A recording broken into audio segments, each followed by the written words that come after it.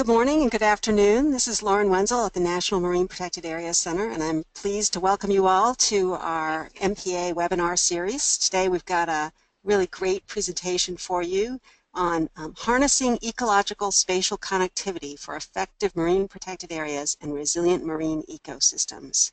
So this is work that was developed by the Marine Protected Areas Federal Advisory Committee, and we're going to hear from the subcommittee chair, Mark Carr, who helped develop that work, and also a co-presenter, Sarah Robinson, who was also a co-chair of the subcommittee, unfortunately is not able to be with us today. She's down sick with the flu, but I will introduce both of them in a moment and then turn it over to Mark. But before I do, I just wanted to go over some quick background. First of all, I want to thank our co-sponsors of this webinar series, EBM Tools and Open Channels. And as always, we will be posting a copy of this presentation on the MPA Center website and a recording of the webinar on Open Channels. So if you miss it or you want to share it with friends and colleagues, please feel free to do that. We'll make sure that you have that information available. Also, we'll be having the presentation for the first part of this webinar, and then we will have plenty of time for questions and answers at the end.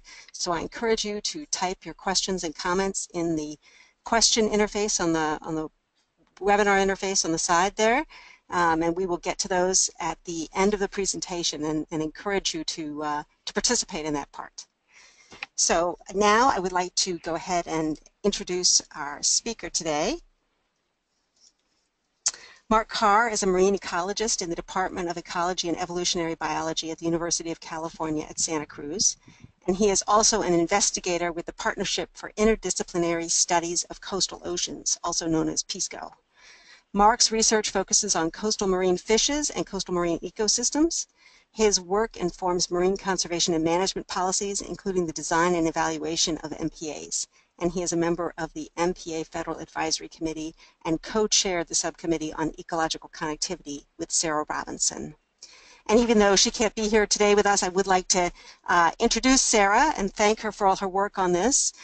Dr. Robinson is a lawyer, legal historian, and legal anthropologist. She litigated appellate environmental cases for the US Department of Justice before turning to further training and research, and her research focuses on the history, design, implementation, and effects of fishery management programs in New England.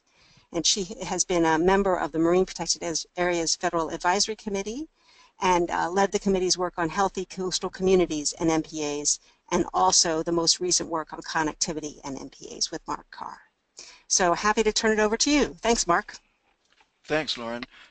Before I launch into this, I do, on behalf of the MPA Federal Advisory Committee, want to thank Sarah Carr, Joanne Flanders, yourself, Lauren, and everybody else who has taken time out of the day to participate in this webinar for this opportunity to share with you this recent work that we've been involved in, exploring the implications of ecological spatial connectivity and climate change on how we use, design, and manage marine protected areas. So I want to start by giving this overview of where we're going to go for the next 30 to 40 minutes. I'll start quickly with a brief background on the MPA Federal Advisory Committee, so you have some context of how and who generated this work. Then I'm going to launch into the first of the two major products, which was a scientific synthesis that had three key sections to it. The first is sort of a primer on ecological spatial connectivity and why it matters for creating effective MPAs and MPA networks. The second then, following that, is design, use, and management principles for enhancing connectivity processes inside, around, and among MPAs and MPA networks. And then we're going to turn to thinking about climate change, which is another compelling reason for why we think about and design MPAs with a knowledge of ecological spatial connectivity. Then I'm going to turn from that synthesis to the recommendations and guidelines that were generated by this committee. We refer to this as the action agenda, and there's two pieces to that. One is recommendations to the Secretaries of Interior and Commerce, and then a suite of guidelines for enhancing connectivity in MPAs, which we think are actually applicable to any MPA program anywhere. And then hopefully we'll have plenty of time for questions and comments from the audience. So first I start with an image of the web page for the Federal Advisory Committee. And three things I want to point out here. The URL is indicated down here at the very bottom of this slide.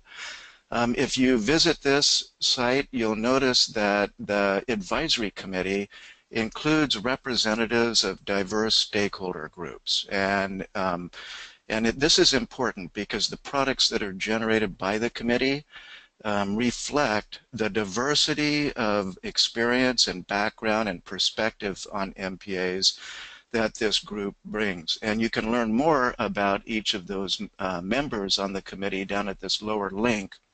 You can also use this link in the lower right-hand corner of the page to get to the products that we'll be talking about today. But more specifically to the point of this call, I want to turn to why the Federal Advisory Committee paid attention or turned our attention to this issue of ecological spatial connectivity and climate change. And that was in response to a request by the Secretaries of the Department of Interior and Commerce, who asked, how can we incorporate knowledge about ecological spatial connectivity and climate change into the design, use, and management of effective marine protected areas and MPA networks? And so in response to that, we convened a subcommittee within the Federal Advisory Committee that myself and Sarah Robinson co-chaired, as Lauren mentioned earlier.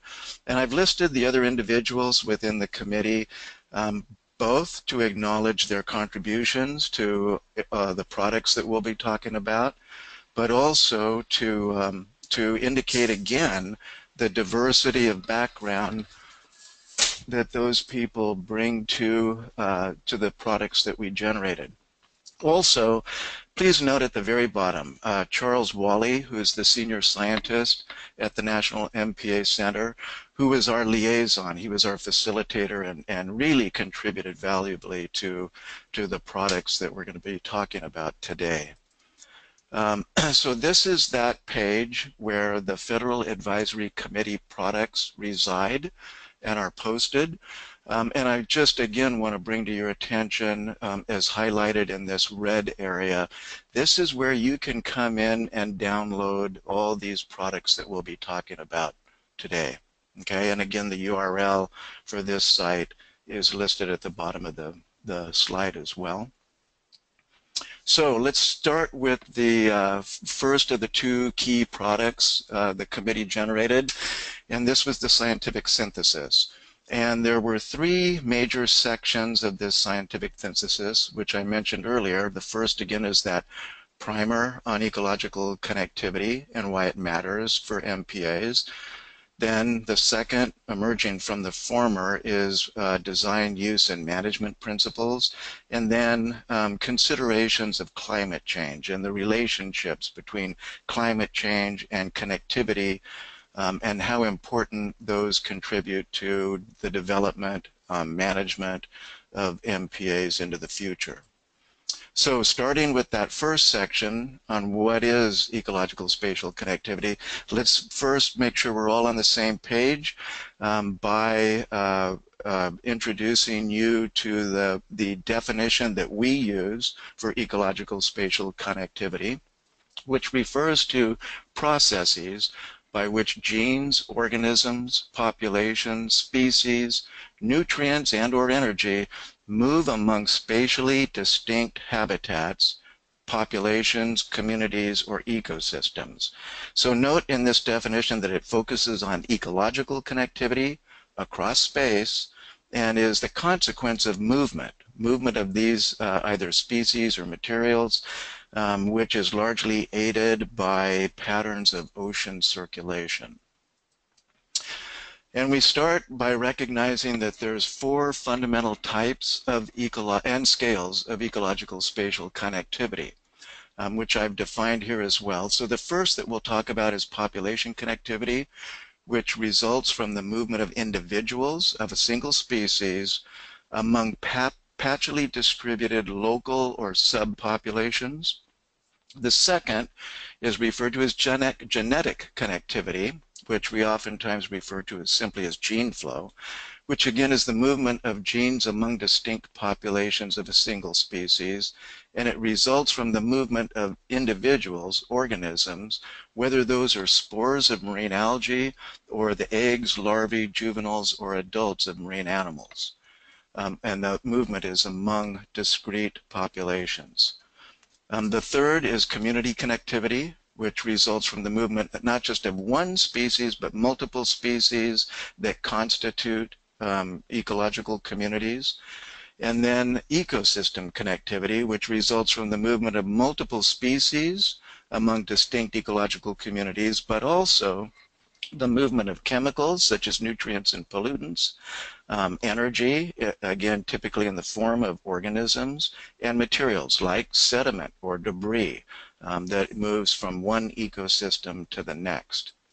So to convey these concepts, we've created these cool little illustrations, and I want to spend a little bit of time on this first example because we'll be using these graphics throughout much of the presentation.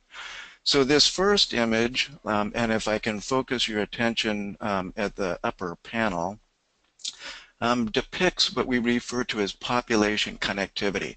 This is oftentimes referred to as demographic connectivity to distinguish it from spatial genetic or population connectivity.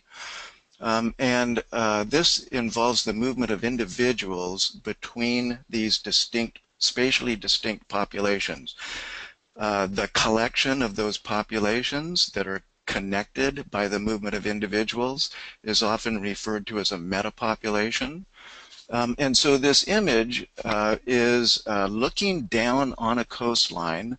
The light tan colored area is the land, and then the blue is the adjacent ocean. And then I've depicted 3 different ecosystems or categories of ecosystems as you move from onshore to offshore. So you see in these embayments, these very shallow inshore ecosystems. Think of seagrass beds, mangroves, estuaries. Just offshore on the open coast, there are nearshore ecosystems like kelp forest and temperate oceans, coral reefs and tropical oceans.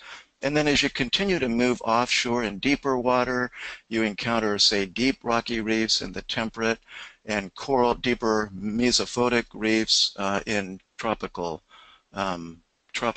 oceans. So what we've illustrated here is the movement of individuals by these dashed lines. And in this case, the dashed lines represent the movement of propagules, right? So these are either larvae of animals or spores of algae. The blue line simply illustrates movement from one population inhabiting one ecosystem to the next. The orange line depicts movement of a population across a different ecosystem. And that usually the vast majority of this movement is the result of the dispersal of propagules, the young that are generated by adults that are carried by ocean currents from one population to another. Now, another way that that young disperse from one population to the next is depicted in the lower panel, showing how the young may go into estuarine habitats. This is why we refer to these as nursery habitats. And as they get older, they eventually migrate offshore as juveniles and may continue to migrate offshore to eventually returning to their adult habitat. So I want to underscore the importance of propagule dispersal and make sure that everybody appreciates that. So this is fundamentally different from terrestrial species whose young generally tend to remain in the same population that they're born into and thereby replenish the same adult population. What you see here is not the case. The young that are produced by one population replenish some population elsewhere along the coast, and importantly, that leaves the original adult population reliant on the delivery of young from somewhere else to replenish that population. This has fundamental implications for how we think about marine protected areas, which we'll discuss. The second form of, ecological spatial connectivity is genetic connectivity. And that's the movement, as I mentioned, of genes among discrete populations. Oftentimes, across the range of a species, environmental conditions vary, say in a gradient. So imagine, for example, in this case, the yellow to blue depicts changes in water temperature along latitudinal gradients. And what this does is it causes differences in selection for different types of genes. And it leads to variation in the genetic composition of populations across those gradients. This gets accentuated if you have barriers to larval dispersal, like headlands or oceanographic features that reduce the movement of individuals and therefore the gene flow from one population to another. So it's important to recognize, therefore, that the genetic composition of a species can vary across its range. The third is community connectivity, and this is shifting from focus on the connectivity of a single population or species to recognizing the importance of dispersal of multiple species that constitute a local community. And the important thing here is to recognize that for all those different species that constitute a community, they differ in their dispersal potential, often related to the duration of their larval pelagic phase.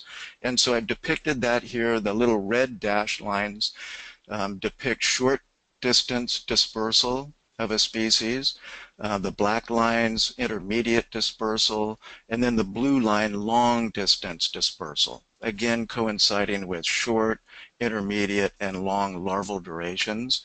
And this is important because it's the combination of these different dispersal distances that result in the composition of species in a local community.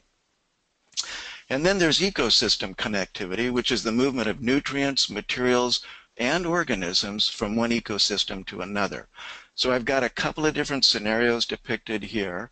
On the left, again, we have the land mass and the nearshore ecosystems. In this example, we have a temperate rocky reef that supports a kelp forest. And that kelp forest eventually loses kelp blades and material that can be transported onshore, as depicted here in this little graph or illustration. So there's this massive influx of carbon and nutrients as kelp is removed from these nearshore reefs and deposited inshore, or it can go offshore, where it becomes a source, again, of nutrients and carbon down into deep rocky reefs or submarine canyons that otherwise don't have their own source of primary production. In the other example, we have connectivity that's created by the movement of organisms, in this case fish, in the tropics. So I mentioned that you have mangroves and seagrass beds that are important nursery habitat. And then they, as they get older, migrate out to and replenish adult populations offshore in shallow and deep coral reefs in this case. So that connectivity is fundamental to the persistence of populations because it involves multiple ecosystems supporting a given species. When an ecosystem importantly contributes to either a population or a nutrient influx to another ecosystem, that's referred to as a subsidy, which is a fundamentally important process for influencing the productivity of different ecosystems. So that's all very cool. We understand these four forms of ecological connectivity, but now what are the implications for how we use or design or manage either single MPAs or networks of MPAs? So I think everybody on the call probably knows what an MPA is, but let's just make sure we're all on the same page again. An MPA is a place-based conservation tool that's used in the marine environment. And more specifically, it's a regime of rules that restricts some or all human activities within a delineated area. And it's designed to protect that area or some or all ecological phenomena like a targeted species or a community or ecosystem within that area from the restricted activities, and therefore explicitly to achieve a specified conservation or management objective. So that's what I'm going to, that's how I will be using the term MPA. And right off the bat, as we said, it pertains to specific MPA objectives. And the MPA Center recognizes three classes of MPA objectives that are illustrated here on the left-hand side of this table. So it includes natural heritage MPAs that are designed to restore or maintain biodiversity, populations, communities, habitats, or ecosystems. Another MPA objective is sustainable production, and that's for sustainable fisheries and for sustainable extraction of some other renewable resource. And then the third category is cultural heritage, and those are tangible or intangible resources that support cultural identity, cultural history. Now, the ecological focus for any one of these different classes can either be for a particular species, for example, a species that's considered very important with respect to the cultural identity of a group, or whole communities or ecosystems. So regardless of these three different categories, they can have either species or ecosystem foci, and as such, what we're talking about with respect to ecological spatial connectivity pertains to most of these different kinds of MPAs with an ecological focus. So this connectivity, the four forms of ecological spatial connectivity, present significant challenges to a place-based management in the marine environment. We're going to talk about those challenges and their implications for design. However, knowledge of these forms of spatial connectivity can be used in designing, managing, and applying MPAs for management goals. And it's our knowledge of this spatial connectivity that creates significant opportunities for creating, managing, and using MPAs that are effective in meeting their conservation and management goals. Right? So in fact, we argue that using our knowledge of ecological spatial connectivity is essential for designing and managing effective protected areas. So, how is it applied? We're back to that first illustration that I gave you for depicting population connectivity. Now I've superimposed a marine protected area, and it's on that central population across a species range. And the important issue here, as I mentioned earlier, is that the populations within a protected area will oftentimes generate young that are carried away to replenish populations outside. That's important because it implies that protecting an area can have consequences to the populations outside that area. But as I mentioned earlier, it also leaves those populations reliant on the delivery of young from outside that protected area, which means the state of those populations outside has important implications for what you're trying to protect inside. And that's the case for either of these different forms of connectivity, population connectivity. Because of that reliance on delivery of young generated outside, this is the concept that underpins, one of the more important concepts that underpins this idea of a marine protected area network. So what we mean by an MPA network is a set of protected areas that are linked by ecological spatial connectivity processes. Right, so the network as a whole then contributes to the persistence of populations within and among those populations and MPAs, as well as their genetic composition, the communities they constitute, and the ecosystems they inhabit across the MPAs and the populations and communities between those MPAs. So the concept of a network and of MPAs is depicted here. In the upper panel, we have populations that are generating young that are carried out of the MPA. In the blue lines, they're replenishing populations outside of the MPAs, hopefully also contributing to the replenishment of populations within the next MPA. And then there's also the contribution from outside of populations outside the MPAs to those adjacent MPAs as well. So then in the lower panel, having been replenished, you see now that those populations in the middle MPA in turn contribute to the replenishment of the next MPA in the network, and so on and so on. So that's the concept of connectivity. There's one key implication of this idea of a network, and it's the idea that multiple smaller MPAs can contribute to greater area of replenishment along a coastline. So to illustrate that, I've got this one large MPA, and then the green sphere around it depicts how far larvae are carried out of that from the populations within that from within that MPA. If you take this same area and you break it up and you distribute it along the coast with the same dispersal distances as depicted above, now you see how you increase the coverage of replenishment that's generated by that network. This is important because if you're a fisherman, for example, and they've just put this big no-take MPA within this area, then you've lost fishing opportunity in this area. If you're a fisherman in this area, it's great because you're still fishing and you're getting replenishment from the adjacent MPA. But if you're further down the coast, there's no significance or value to that MPA. Here instead, we see that it's much easier for fishing to be redistributed to areas that are actually getting replenishment from adults that are from populations that are protected within those MPAs.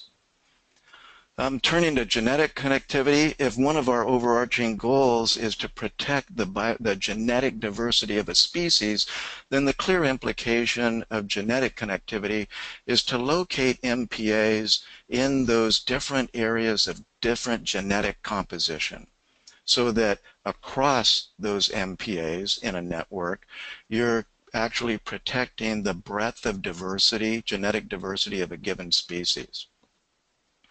And then in community connectivity, again recognizing that different species disperse different distances, now that has key implications for both the size and the spacing of protected areas in a network. So if we first look at the bottom panel where we have our short distance dispersers, there, the implication is that the MPAs need to be big enough so that they encompass those dispersal distances. So those populations become self-replenishing within the protected area, especially given the fact that they're not going to eventually contribute to the replenishment of adjacent MPAs.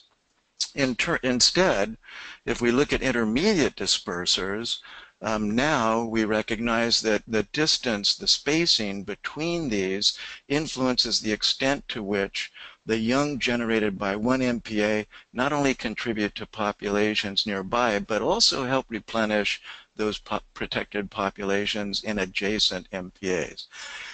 And then, of course, long-distance dispersers that are dispersing across the system. So for a given MPA, depending on its size and spacing, it will or will not be able to contribute to protecting all these different species with different dispersal distances within a given community. And then there's ecosystem connectivity. And the key issue here is that the idea is to protect the integrity of these ecosystem connectivity, to ensure that the populations of kelp persist and continue to contribute to the influx of energy to these adjacent ecosystems, clearly one thing to do is to try to encompass multiple ecosystems within a given marine protected area. Similarly, if the idea is to protect populations and the connectivity of a population between different ecosystems, which has fundamental implications for the resilience of some of these systems, then again, the idea is to include multiple ecosystems within a given MPA to protect the integrity of that ecosystem connectivity. Okay, now we're going to quickly turn to the second section of the synthesis, which is design and management principles for enhancing connectivity. And these emerge from that first section. So with respect to design principles, clearly size matters, as we talked about. For short distance dispersing young, then the size of an MPA needs to be of sufficient size so that those populations are self-replenishing. And as we just talked about, for long distance dispersers, multiple smaller MPAs can contribute to broader replenishment across a region than one single larger MPA. Location matters as well. Spacing MPAs at distances that enhance replenishment among and in between MPAs is key to contributing to replenishment along a region. And then distributing across spatial scales of genetic variation is key if the goal is to try to protect the genetic diversity of a given species. And then third is, as I just mentioned, include multiple ecosystems, both different kinds along the coast as well as on and offshore across depths. As we know, many species over their lifetime move between different ecosystems at different depths. So including those different ecosystems in a given MPA will contribute to that, maintaining that connectivity. But then there's also important management principles. We should recognize and manage for strong interaction between populations both inside and outside MPAs. This is important. MPAs can contribute to the replenishment of populations outside. Recognize that. Realize that that's a tool that allows MPAs to contribute to populations beyond their boundaries. But they're also influenced by how well populations outside the MPA are managed, because they can be reliant on larvae delivered from those populations outside. So this raises the point of discourse and co-management of MPA managers and other managers responsible for the state of systems outside the MPA. Recognize and manage for strong interaction between ecosystems inside and outside MPAs. MPAs can protect and enhance ecosystem connectivity, like we just described, both within the bounds of that MPA. They can also contribute to subsidies outside that MPA, but also recognize that they're influenced by how well ecosystems are managed outside those MPAs as well. Think of things like terrestrial runoff, right, that is contingent on how well that is managed, but can have direct impacts on the state of ecosystems within an MPA. The last, of course, is manage adaptively. Evaluate these design criteria, how well they work, and adapt them to enhance the effectiveness of a single MPA or a network. Okay, we turn now to the third section of the synthesis, which is the consideration of climate change. And what I've started with is just a list of all the different environmental variables, not all of them, excuse me, but a bunch of them, to make the point that all of these different environmental variables are known to change with changing global climate. And as one or many of these environmental variables change through time, they have ecological consequences. There are ecological responses to these changes. So there's changes in the spatial patterns, the timing, and the rate of these ecological spatial connectivity forms that we described. That can in turn lead to changes in sizes of populations, because changing environments will impact the survival or reproduction of populations, influencing the overall size. one especially important consequence is shifts in species range, and that occurs in two ways. They shift geographically.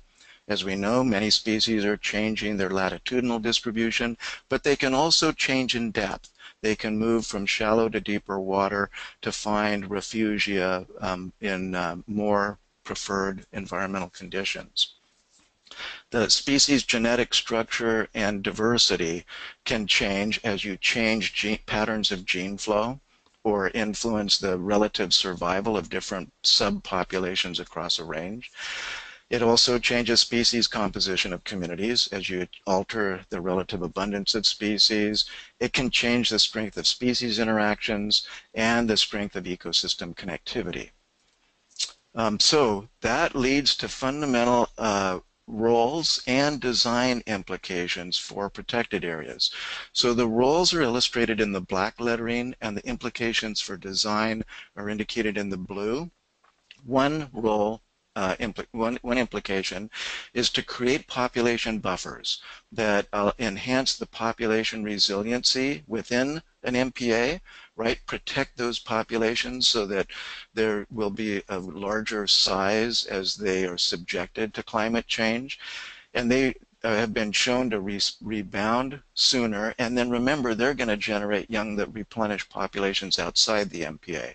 You do that by ensuring that single MPAs and networks are of sufficient size, spacing, and you protect the ecosystems that support all the life stages of a given species.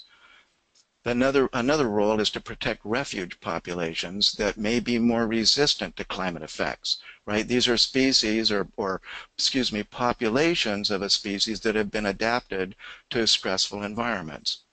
So include populations that persist in these stressful environments, whether it's high acidity or high temperature or stressful salinities that are capable of withstanding and replenishing other populations. Another is to protect genetic diversity, which is the capacity to evolve to changing conditions. And you do that, as we said, by distributing MPAs across a species range and across the environmental gradients and barriers that encompass a species' genetic diversity. You can protect the role of strong interactors that enhance ecosystem resilience and resistance. And again, the implication for design is to ensure that single MPAs and networks are of sufficient size and spacing and protect the ecosystems that support all the life stages of those really important species that influence the rest of their ecosystem. Facilitate shifts in species ranges by protecting suitable habitat for colonization. Again, whether that's geographic, shifts in range, or shifts in depth.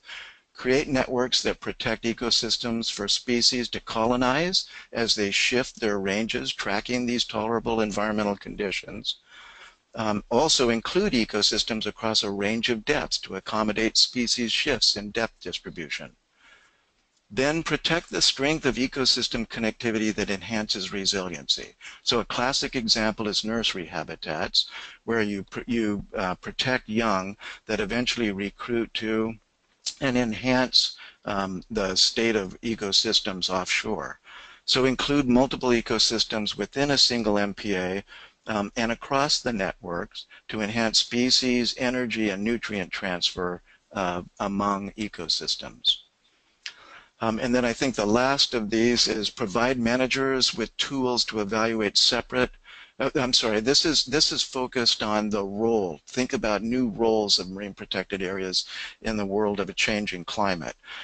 And so the first is to provide managers with tools to evaluate the separate and combined effects of climate change and other anthropogenic stressors. So for example, you could compare the state of populations in and out of MPAs where fishing either does or does not exist, are both being subjected to similar climate change. And so this is a tool that managers could use, but it will require careful consideration of the distribution of human stressors, because you don't want to accidentally confound other kinds of stressors with the particular human activities that you're trying to evaluate relative to climate change. The other is to use MPAs as sentinels for monitoring environmental effects of climate change and their ecological ecological consequences. So again, if you're out there monitoring an MPA to evaluate its performance, monitor the environment, and now you can see how the environment is changing and the ecological consequences of those changes. And importantly, then, you need to think about where you locate these to subject them to these different kinds of environmental effects. So then quickly a consideration for management of MPAs. Recognize that connectivity-informed MPAs and networks are best able to meet conservation objectives in a changing marine environment. Right? They allow species to use the full extent of their range, and it protects the diversity of species to adapt to those changes. But realize that you need to monitor, evaluate, and adaptively manage those MPAs and their networks. You need to determine how effective they are and the ability to make changes if necessary to make them that much more effective. So that involves monitoring, evaluation, and adaptive management that again requires clear articulation of the MPAs or networks conservation objectives. Right? You're managing for a particular objective. Okay, now I'm going to shift to the action agenda, which again I mentioned has 6 recommendations to the Secretaries of Interior and Commerce, and then secondly a suite of guidelines for broader application. So I'm just going to paraphrase each of these, but they're in here for you guys to take a look at if you download the presentation.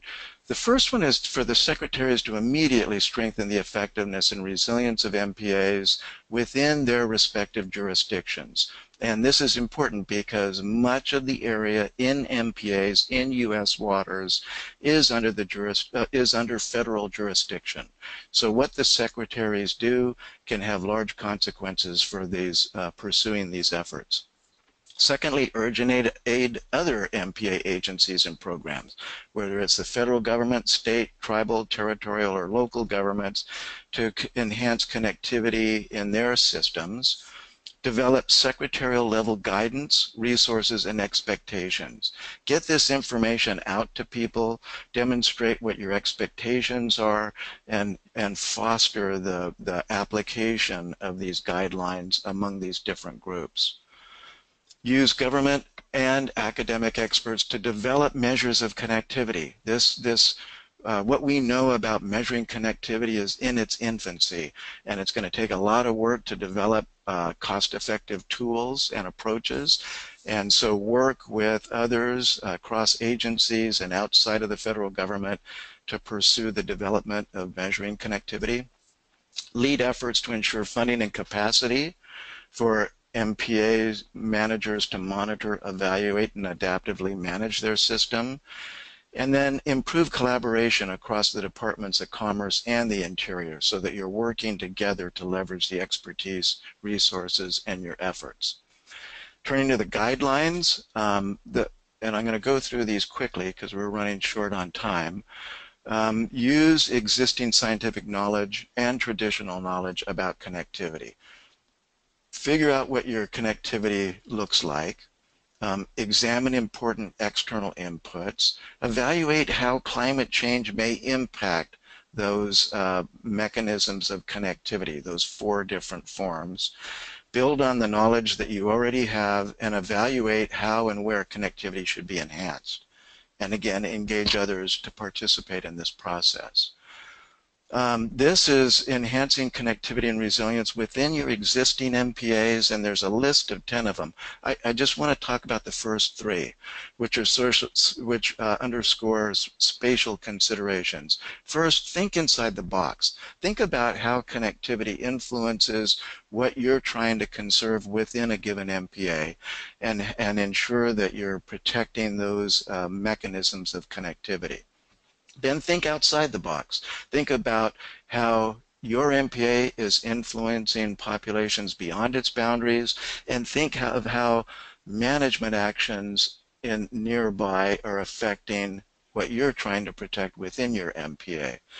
But also think way outside of the box. Realize that there are things that are happening way inland, agricultural practices, forestry practices that are influencing, say, runoff, terrestrial runoff, that can have a direct influence on the resources you're trying to protect in your MPA.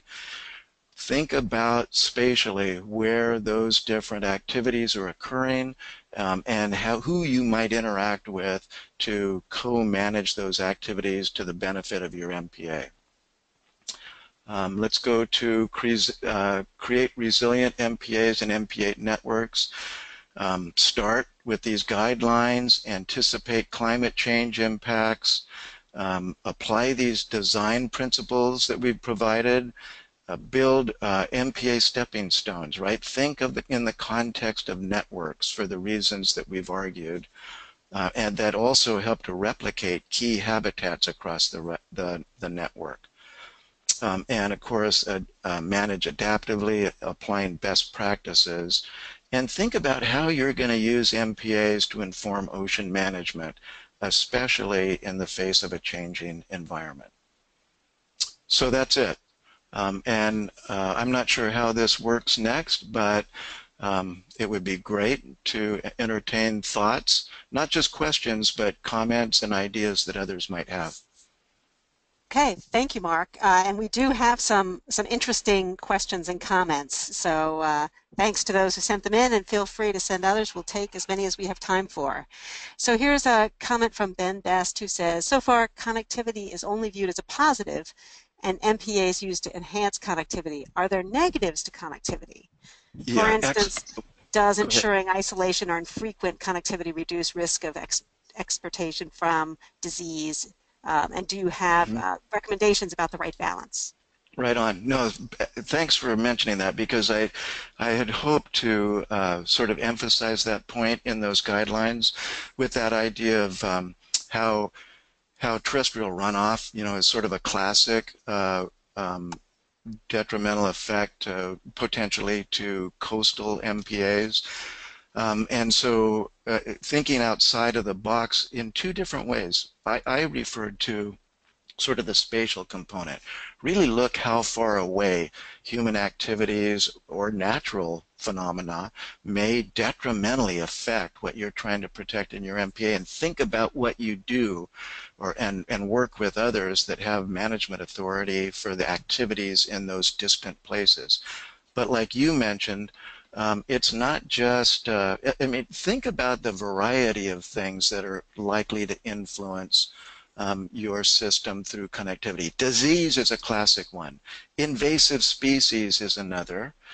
We talked about the influx of nutrients, or like at eutrophication, sediment influx that smothers species. So there are, in fact, a whole slug of different ways that especially ecosystem population connectivity can have detrimental effects.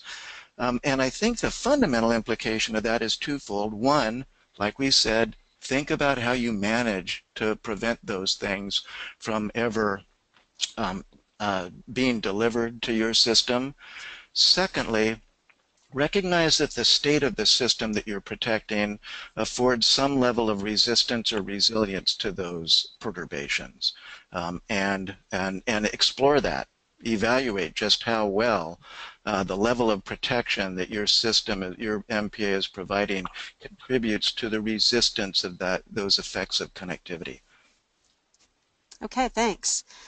We actually have a couple of questions that have a similar theme around the difficulty of having data on multiple species and the Mhm. distribution characteristics of multiple species, and how you might design an MPA network around multiple species, and wondering, are there examples of MPAs that have done that? Yeah, really good question, and a big question. So there is an example. I was very involved in the state of California's planning process for the development of the statewide network of marine protected areas. And these questions of species distributions and community structure were core to thinking about their implications for locating protected areas, especially the spacing between them. And so we were fortunate because in California, for the most part, there was a wealth of information that was collected on the distributions of communities up and down the coast. And then with that information and knowing how those communities vary from one region to another, that informs the design of the network to ensure that you're placing MPAs across that variation in communities, right? So for example, I work on kelp forests. Kelp forests in Southern California are fundamentally different from kelp forests in Central California or Northern California. And if you're going to protect the biodiversity supported by a kelp forest, the implication is put MPAs across that scale of variation. The other one is with respect to dispersal, and that's tough because you've got all these species that are dispersing varying distances. And for the most part, we actually have pretty reasonable estimates, generic estimates of dispersal distances, and they are generic. And so you can use sort of ballpark estimates of dispersal, and and most importantly is focusing on those sort of intermediate dispersal distances, because the self-replenishing, the short distance dispersers, you just want to make sure they're self-replenishing in an MPA, but get a feel for those intermediate dispersers in a community that would strongly influence how far apart you're distributing MPAs in a network. And we came up with reasonable estimates of that, and now, of course, we're trying to evaluate how well those estimates play out. Next. So related to that, Max Westhead, who's involved in MPA planning in the Canadian Maritimes, it talks about her process a little bit and says, we certainly don't have data for all our species. Would you recommend focusing on a few key indicator species? And how would you apply this connectivity guidance at an ecosystem scale? Yeah, I think one thing that you could do if you were going to look at key indicator species is evaluate those species that are important, strong interactors within given communities, and also think about economically important species, and focus on those species that are both ecologically and or economically important, and focus on their dispersal distances, their movement patterns, their distributions, their population distributions, to initially build up that sort of geographic template that you would apply MPAs across. But with this, I understand completely the concern. We're thinking about this likewise along the coast of British Columbia, and where there is a paucity of survey data that characterizes this is problematic. And in one sense, like we had in California, it almost suggests to just get out there and do some initial sampling with the sole goal of characterizing this geographic variation in communities and ecosystems. Okay, and actually related to that last sentence, Jennifer Warlow asks, what tools do you use to predict connectivity, especially of planktonic propagules? Yeah, excellent. So that's a huge area, of course, right? And as I mentioned, the development of these tools to estimate patterns of connectivity is sort of in its infancy. It's typically a combination of three or four things. One is most importantly, is to try to understand patterns of ocean circulation, right? Because no matter how long the larval duration is, that ocean circulation will dictate the degree of connectivity among populations or ecosystems along a coast. So one fundamental tool is models of ocean circulation patterns. The second one is, as we were talking about earlier, is just these ballpark estimates of larval duration, which then you can apply to those models to get some gross estimates of how far and where propagules are dispersed in those models. And then another third approach is to actually get empirical estimates, whether you're doing that, excuse me, let me step back, and critical to applying propagules within those models is how long do you put them in the model for. So these are these estimates of larval duration. But, you know, for temperate species, for example, they're pretty robust, right? I mean, for fishes and many of the invertebrates, you're talking about a 2-month larval duration. 2 to 3 month larval duration is a reasonable one. In the tropics, it's more like 1 month. And so just those generic ballpark estimates of larval duration that are informed in various ways from the literature is a fine rule of thumb to at least initially start looking at these dispersal patterns along a coastline. And now, of course, we're using genetic tools that are extremely powerful, but are still kind of expensive.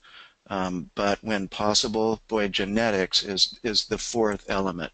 Looking at patterns of genetic structure or using genetic signatures to identify where young go is an especially important empirical approach to validate the model predictions.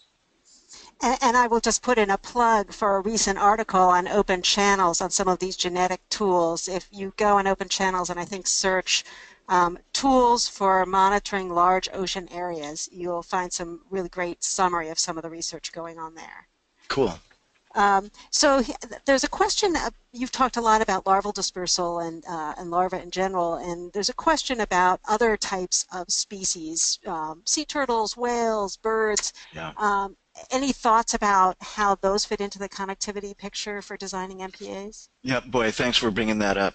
So as you saw by the illustrations that I was presenting, that I'm thinking largely of coastal network. We the group, we're thinking of largely of coastal MPAs and not sort of what we refer to as open ocean or pelagic MPAs that might be designed to protect more transient, much more mobile, larger species in offshore waters.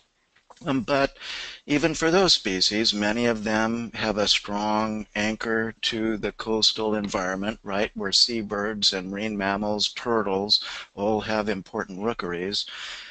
So this is an excellent example of co-management. So what an MPA can do is it can protect those coastal habitats that are fundamentally important for those species, whether they're nesting areas or feeding areas or nursery habitat areas. An MPA can enhance the integrity and productivity of the ecosystems or habitats that those species depend on. But then as they leave that MPA, they are now subject to other management restrictions. And so again, if the idea is to protect that species, you're going to have to work with the people, with the management authorities that influence the human impacts on those species out in the open ocean. So there are a lot of other questions. We probably have time for one more, and it's about climate change. Daniel Holstein asks, we expect climate change to shift patterns of connectivity. So how do we promote connectivity-driven MPAs that incorporate the temporal and spatial uncertainty? Yeah, really good question. And there's some excellent papers that are starting to come out now, and identifying these predicted shifts in current patterns that in turn lead to changes in the trajectories, the spatial patterns of connectivity. And the only right, and I think that's something that's on the horizon that we need to really sit down and scrutinize. What are the management responses? One thing for sure is that I think the network idea that is distributing protected ecosystems across the range of those potential shifts in connectivity, so that you're protecting areas such that when connectivity patterns shift, there may be an MPA that will then foster colonization and the distributional shift of a species. But to get more specific, other than to just simply try to distribute these protected areas across all those potential shifts in connectivity patterns, it's essentially like spreading risk in a meta population or meta community model, is probably all we can do right now. I assume, but boy, that is, I think, where the discussion needs to go into the future. Probably a great reason to make that the last question is, I think that MPA designers need to really ponder how to approach the design of networks to facilitate that. Well, Mark, I really want to thank you. This has been a great discussion, and there are a few questions that we didn't get to, which just indicates, I think, the level of interest in this topic. One of the things that I take away from all the work the advisory committee did is that even though there are a lot of unknowns, we know enough to get started to act on this. And I think the advice that you've given to the management agencies is going to be really useful to help spur that action. So I want to thank you and Sarah and all the subcommittee members, and of course, Open Channels and ABM Tools. Thanks to everyone for joining us. Yes, thank you, Lauren. This has been great, and you'll see both Sarah and my email addresses, so that if you want to continue this discussion, at least we could try to pursue it online. Thank you very much. We can also send you the webinar report, so you'll see the questions we didn't get to, and we will also be posting the slides on the marineprotectedareas.noaa.gov website and the recording on the Open Channels website. Thanks, everybody. Thank you.